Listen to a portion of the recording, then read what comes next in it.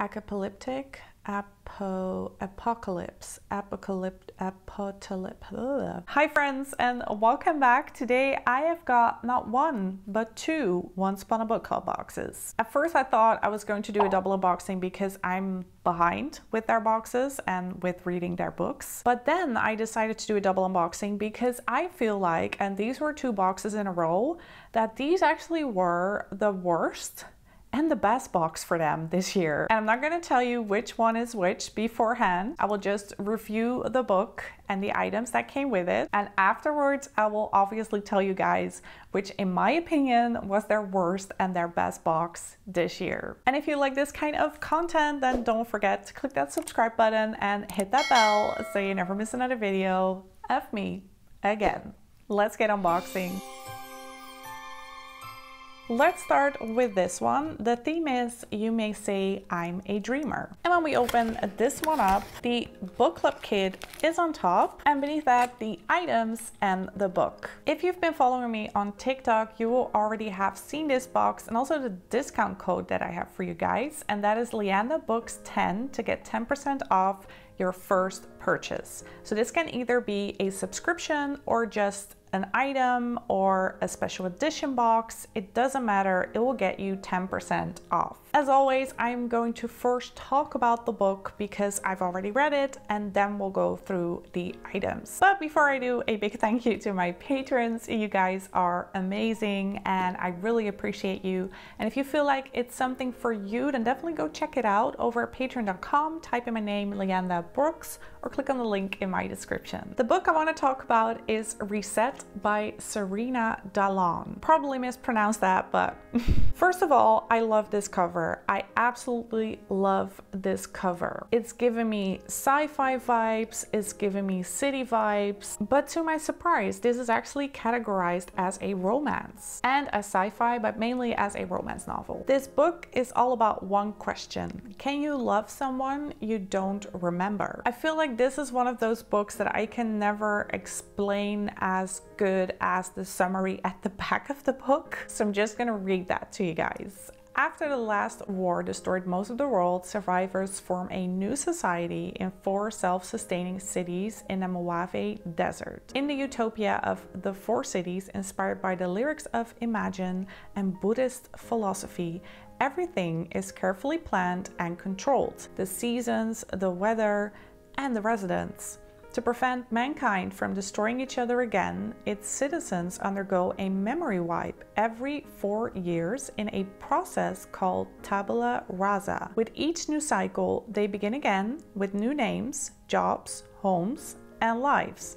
No memories, no attachments, no wars. When I read this, I thought that concept sounded so cool. For a book, not for the real world, but for a book. Our main character is called Aris, and she is a scientist who shuns love. She doesn't like emotional attachments, and relationships are pointless. She is haunted by this recurring dream that becomes more frequent and more vivid. And in this world, it is said that the dreams that you are having are from a past life. Then Aris meets Benja, who is this free-spirited writer, and he is having dreams as well and believes they are from his past lover. There's a secret organization called the Dreamers, and they have a way to recover your memories. So Benja gets obsessed with finding this secret organization. Aris somehow gets involved and meets the leader of the Dreamers called Metis. Everything she believes falls to pieces, and they start this bittersweet romance. But there is little time left before the next tabula rasa, when their memories will get destroyed. This was a really thought-provoking, almost philosophical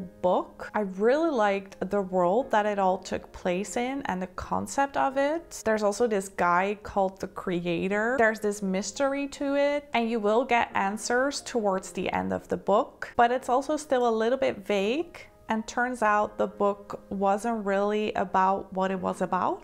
I'm not sure if I'm making sense, but if you've read the book, you'll probably get what I mean. There was kind of a twist towards the end, which I really liked. It made me feel all kinds of emotions. I also cried, and that is rare when I'm reading books. So even though you are not necessarily a romance reader like me, I would definitely recommend reading this book because it will make you think or feel a certain kind of way. And I think it's brilliant when stories do that. And then when I get to the end of this book, I read a little bit about the author, and it turns out that Serena has a degree in psychology. She grew up on fairy tales, she learned parables through ghost stories, she loves mythologies and Japanese manga, and she loves scientific thinking. Somehow I felt a connection to this author, and I instantly followed her on Goodreads because this was her first novel, and I'm really excited to see what her second novel will be about. Now let's take a look at the gifts. The first post-it can be found on page 19. In this scene, there's this angry man on the street. He's shouting, and one of the officials is pulling up,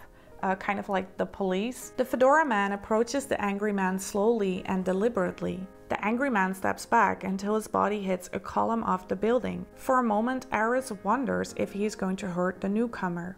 In a quick move, the man in the fedora grabs his hand as if wanting to shake it. Instead, he puts a silver bangle on the angry man's wrists. Instantly, the angry man becomes as silent and still as the column behind him. His rage dissipates into the air like smoke. The corresponding gift comes in this little white bag, and inside is the silver bangle. I really love this. It's a silver bangle. I love the design. It's very futuristic, so I can totally imagine them wearing these bangles in the book. It opens at the front and it's one size fits all. The only thing I'm a little bit sad about is that it was silver, but somehow it got stained. Maybe it was the temperature because it was in a box this entire time that I was moving, but still, that's a little bit sad. It's got these brown stains now. I do hope I can still clean it because I do like this. I really like this. Moving on, this is a scene between Aris and Benja, and they are just hanging out. What's this? Aris weighs it with her hand. Something I found at the gift market. I thought of you when I saw it. Aris unwraps it and reveals a small desertscape painting. Her face breaks into a wide smile. You told me you like hiking in the nature preserve, he says. I love it. You're officially forgiven for being late. The corresponding pink gift, and inside is the painting. It's really simple. It looks like someone has just painted this themselves, and I love it. I really love it. I like this. It's very minimalistic, and it really gives off this vibe that someone found this at a market. The next post-it can be found on page 73. And in this scene, Benja has found this blue piece of paper, and I think it contains a hidden message from the Dreamers, the secret organization. She takes the piece of blue paper and holds it over the flame. Benja sucks in a breath. His eyes stare unblinking. A corner of the paper curls and a burning smell rises. She raises the paper. She needs to find that perfect place between answer and ash. Brown lines slowly appear one by one until words form. Spring flower. Her breathing stumbles. She almost drops the paper. Benja reaches over with trembling hand and takes it from between her fingers. What does it mean? He says, staring at the words as if they hold the meaning of life. The corresponding gift is this beautiful blue box, and inside, and you can already smell it, is a candle. I don't know about you guys, but I love getting candles in subscription boxes. And not only that, there is a blue piece of paper that has the shape of an origami bird. And at the inside of the box, it says, open the origami crane and hover over a burning candle for the secret message. And then beneath it, it says, don't get too close and do it over the sink. Like your mom just scribbled an extra note beneath it. Probably the exact same secret message, but who knows, maybe it's a different message. I'm excited to try it. And respect for the person who folded all these origami cranes. Then for the final gift, we go more towards the end of the story, and this is a scene between Metis and Aris. So for people who haven't read the book, this passage will not make sense, but that's good because you don't want any spoilers. He opens the book and reads a passage. Suddenly, bright light shines up from the book. bathing the room white, like the inside of a hospital. She staggers backward. Her hip hits the corner of a bookshelf, tilting her off balance. Don't be afraid. The crown will show up soon. Aris walks to him. He wraps an arm around her shoulders. It's okay, he whispers in her ear. It's a hologram. An ancient woman materializes before them. Her conjured image appears as if filled by fog. She is a vision in white, skin as pale as the moon, hair the color of chalk. Her silvery gown blows behind her as if she is standing in a breeze. The corresponding gift is this light green box with origami cranes on it. And inside, and this is probably my favorite gift of this box, it is a reading book light. Oh my gosh, look at that. Have you ever seen something like this? I just don't get how this is going to stay open because it kind of folds in on itself. So do you, oh, and then you have your light. It's so adorable, you guys. I can't get over this item. It has warm white, double color, 3 colors, 5 colors, 7 colors. Definitely my favorite item of this box. And in this book, Once Upon a Book Club tried something new. They actually added a QR code and it would lead you to this piano song that you could play in the background while reading. I thought that was such a good idea, so I hope they will continue that for future boxes. Next to the gifts, we also got a quote card. We all have the freedom to author our own souls. And then of course the book club kit, in which you can find a conversation with the author, and at the back a do-it-yourself origami crane. And the theme of the next box is Catherine Dior's French Resistance Spy. That's a mouthful. This is the first look, and inside we have the book. Beneath that, the book club kit, and of course the gifts. The book is called Sisters of Resistance by Christine Wells. This book is about the Second World War, and we follow 2 sisters, Yvette and Gabby, who are both part of the French resistance. It really starts at the beginning in 1944, and then there's another timeline in 1947 in which we see the sisters reuniting, and they both have to take part in this trial that is somehow connected to their activities within the resistance in 1944. Catherine Dior is also part of this spy network, and she is the sister of the famous designer Dior. So somehow this is woven throughout the story as well. There's a little bit of fashion, but it's mainly about the 2 sisters, their life during the war, their time in the resistance, and the company that they keep. And each chapter starts with a little image of the Eiffel Tower. And what's interesting about the author, Christine Wells, is that she writes historical fiction featuring strong, fascinating women. You have to read quite a bit for this first gift because the first post-it can be found on page 114. And in this scene, we follow both the sisters, so Gabby and Yvette. Yvette stared at her intently. Then she lowered her gaze to the page. These are superb, Gabby. You always did hide your light. Take that one, Gabby blurted out. It's of you. It was the Carole dress that Yvette had shown off so well, her waist impossibly tiny, her bosom and neck rising, swan-like, from the low-cut bodice. The corresponding gift, and I thought the packaging of this one was very on theme. It's an envelope that says Top Secrets, and inside is a sketch, and this is presumably Yvette. I'm not really a fan of this item because it feels like the wrong material. It is very obviously printed on there, and it is mentioned in the book that it is a sketch. So I would have preferred for this to be on a blank piece of paper, and then it would be a good item because it does look good. Next post-it is a scene between Gabby and Berger, this guy who works for this underground organization, you might say. Is kind of a criminal, and Gabby is in need of certain pills for a friend. His gaze lifted to hers, and the lighter flame danced in his dark eyes. The cigarette tip flared to life, and Gabby drew smoke deep into her lungs, fighting the urge to cough. Berger released her wrist. Are you here to waste my time, mademoiselle? Of course not. Please, She fisted her purse and brought out a small velvet bag. I have... Put that away. He seemed annoyed at her. I don't trade with the likes of you. Sit down. She did as he was told, sinking into a chair opposite him. What I need, said Berger, steepling his fingers together, is not some little trinket from your grandmother's jewel box, but information. The corresponding gift is wrapped in this beautiful wrapping paper, I might add. Inside is this pink looking bag. I don't know if I can call it a bag because it is made out of plastic, I want to say. Oh wait, it is a bag because inside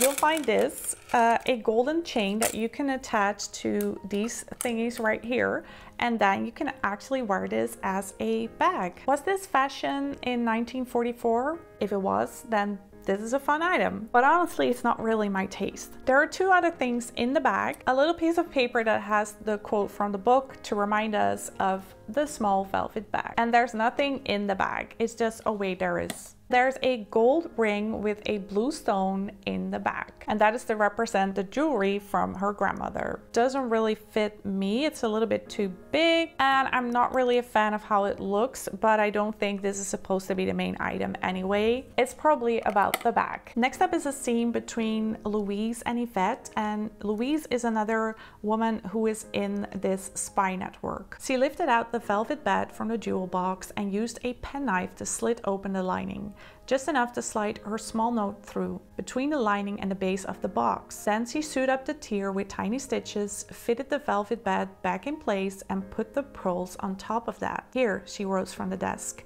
and handed Yvette the case of pearls together with the pad she'd persuaded the German ambassador to endorse. Go safely. The bicycle is at the stables waiting for you. Good luck, Yvette. The corresponding gift is this red velvet box, same as in the book, and inside is a necklace that is gold and has pearls. Obviously they are fake. And then it says open here, and beneath that is a little note, and you can use that note to decode messages. Although the necklace isn't really my taste, I still think that this is a good item because it resembles the book, and that way you can just imagine yourself being the one that would get this box to do something for the resistance. It would feel so stressful to know that there's something hidden beneath this. Then the final post-it. This is another scene with Gabby, and this is a spoiler by the way, she was hiding a friend but also kind of a lover called Jack. And then the Gestapo entered their building and he had to flee. After a moment, Catherine handed her a wadded up piece of paper. He left this. With clumsy fingers, Gabby smoothed out the torn page of foolscap. A little metal object dropped to the floor, but she ignored it. The message was brief, written hastily.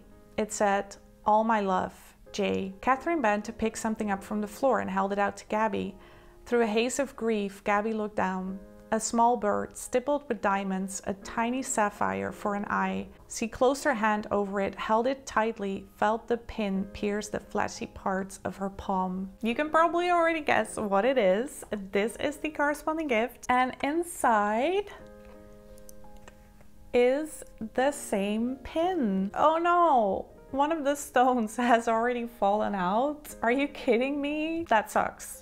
But okay, I wanted to say that this is quite a pretty pin, but apparently not that good of a quality pin. The bird has a blue stone for its eye and then some silver stones, and you can see his beautiful wings. I'm not a person that wears their pins, but I could always put it on a pin banner, but I'm not sure if I'm going to do that because it's missing a stone, but it does look kind of pretty. Next to the gifts, we also got the quote cards, and this one just says, "Courage, my dear." And of course, the book club kit with an interview with the author, and at the back, a do-it-yourself secret decoder. That looks really interesting. I might try this. And that was everything in the second box. So let's talk final thoughts. Can you guess which was the worst and which was the best box? For me, and this is always very personal, this was definitely the worst box and also the worst book. I could not get through this. I really tried it. It just wasn't it. The writing style was just incredibly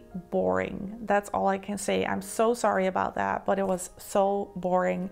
And the subject is so interesting. So it's really sad that I couldn't enjoy a book about strong women in the French Resistance, because that is such a cool concept. And part of it was actually based on true events. So that's even more interesting, but still, it didn't do anything for me. I wasn't emotionally attached. I didn't like the characters. I just didn't care. And the gifts were just, I don't know, they were just not my taste. I liked the presentation of the items, but the items themselves were just, So definitely the worst box and book of this year. And then the best book and box for me was this one. I was so surprised by this book. I definitely recommend it to everyone. I think I'm gonna give it 5 stars. It was so refreshing. It was so different from anything I've ever read. And it's a romance sci-fi. And I will definitely be reading the next novel by this author. And also just the box, the presentation of it, the items. You could just see that there was someone that really thought about it and really try to be creative with these gifts, and that is why I fell in love with Once Upon a Book Club. So I do hope we'll get more boxes like this one, because this was definitely their best box so far. And definitely let me know your opinion. Do you agree with me, or did you just think these boxes were good or great or whatever? Let me know in the comments. And if you have to choose between these boxes, which was the better box for you? And I hope you enjoyed this video. If you did, then please give it a thumbs up. Thank you so much for watching, and let's stay in touch.